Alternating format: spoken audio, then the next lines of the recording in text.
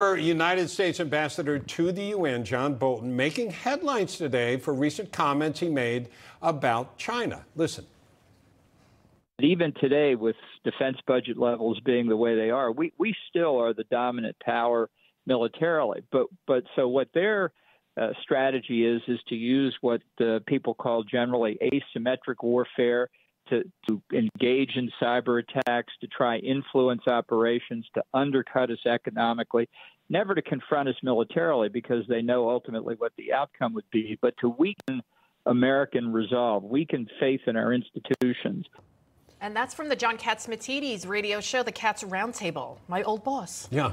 Didn't you on mention him WABC the other day? Yeah, he owns oil refineries and grocery stores, radio station, WABC Radio right here in New York City. As one does. I've met Ambassador Bolton a few times. He's interviewed him. He's a lovely guy.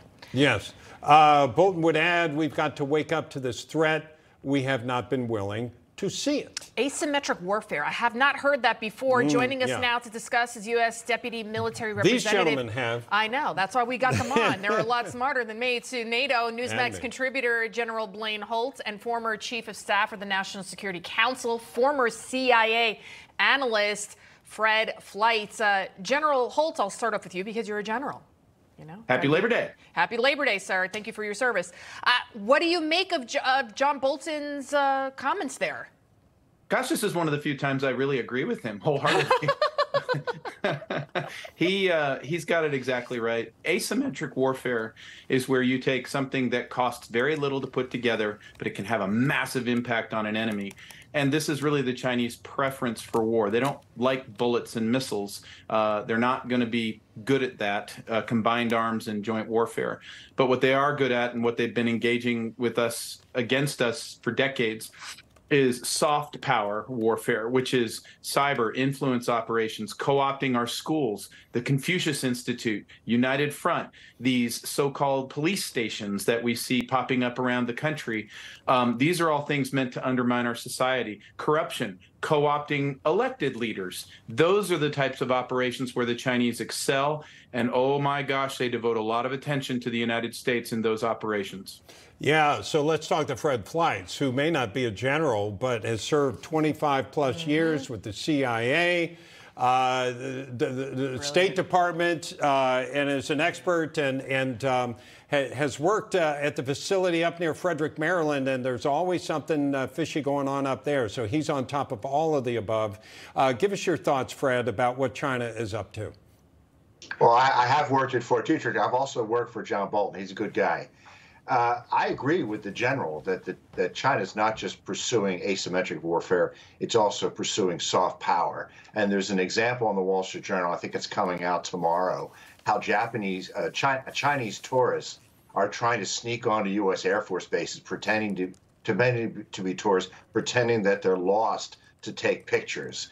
And then we have TikTok. But what's interesting about this is China trying to use soft power, asymmetric warfare, but at the same time, they're scared to death of American soft power. That's why Newsmax and Twitter and CNN.com are not available in China. That's why U.S. basketball players can't dare say anything negative about China because they'll be censored. It's true, they're using asymmetric warfare, but they're also worried about the power of American soft power, American asymmetric warfare that could affect their country and influence their people.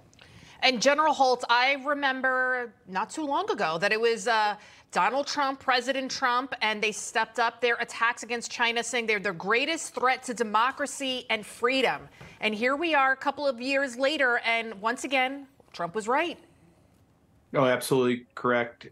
You know, China, and to Fred's point, China really has succumbed to American soft power, and it's not because we had some diabolical plan to inflict it on them. It's that setting the example that if you look at Shanghai, or what it used to be before Xi Jinping vaporized the economy, you'll see elements of American culture all throughout Chinese cities, and young Chinese people aspirational to have a life like their counterpart in the United States would have. That's why there's so many applicants to our schools. So ours is more by example, like, hey, be like us. We love freedom and we like to do these things. But President Trump had it right. He treated the regime the way they needed to be treated, and he understood the threat. This administration does not. And I feel that we're very vulnerable and wide open to more to come from the Chinese Communist Party. Having said that, let me talk to you, Fred, about the failing Chinese economy. It seems like under Deng Xiaoping, they wanted to expand. They wanted to embrace more of the Western world. They wanted to embrace capitalism, high tech.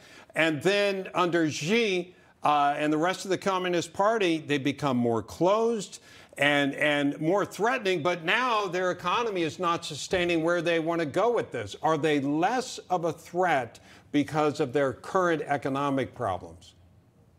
China had an interesting experiment to try to employ capitalism but still maintain Marxism.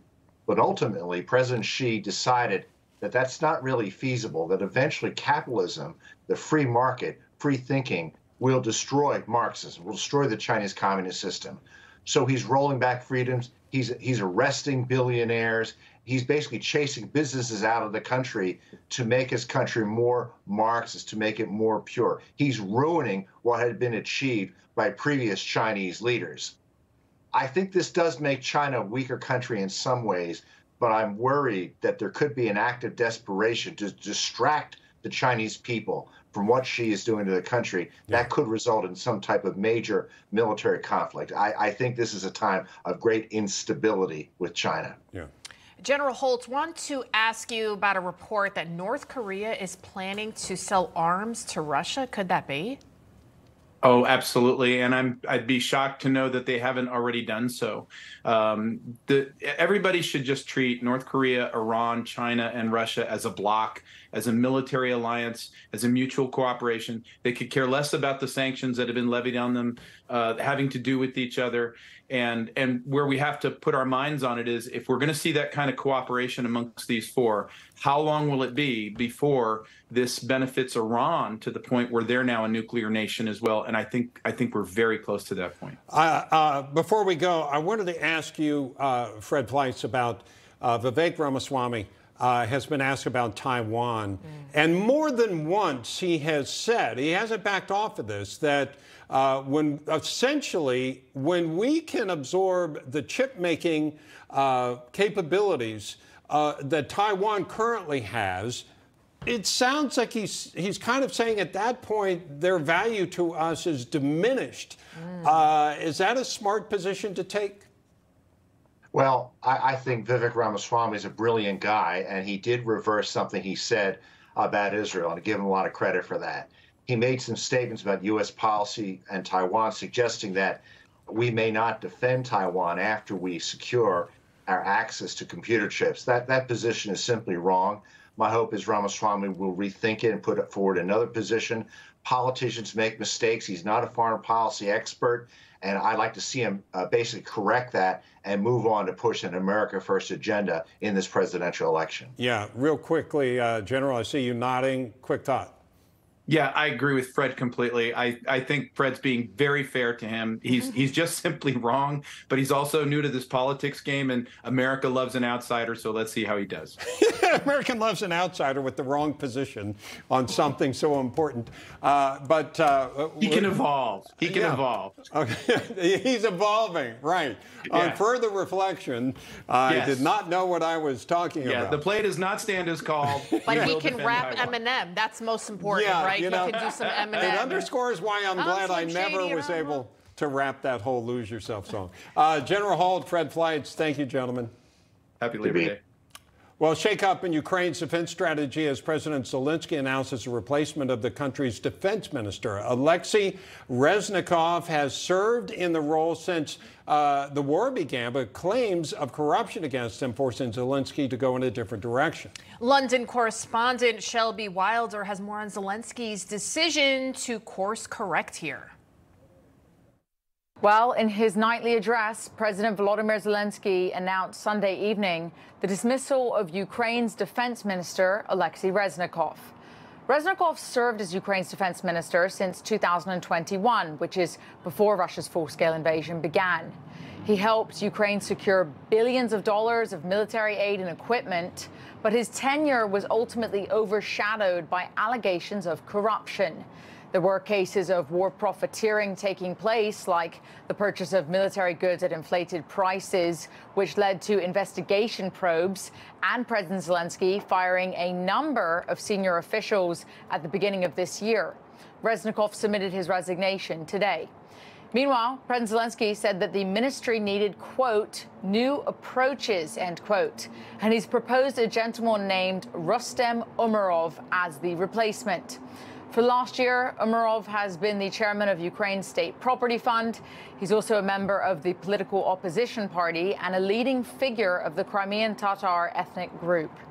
Otherwise, as for some reaction to this news, given President Zelensky's crackdown on corruption, the move to dismiss Reznikov does not come as a surprise to Ukrainians, but Ukraine's allies are questioning the timing of this move as it takes place as Ukraine's offensive is in full swing. And this decision is being seen as the largest shakeup of Ukraine's defense establishment since the war began.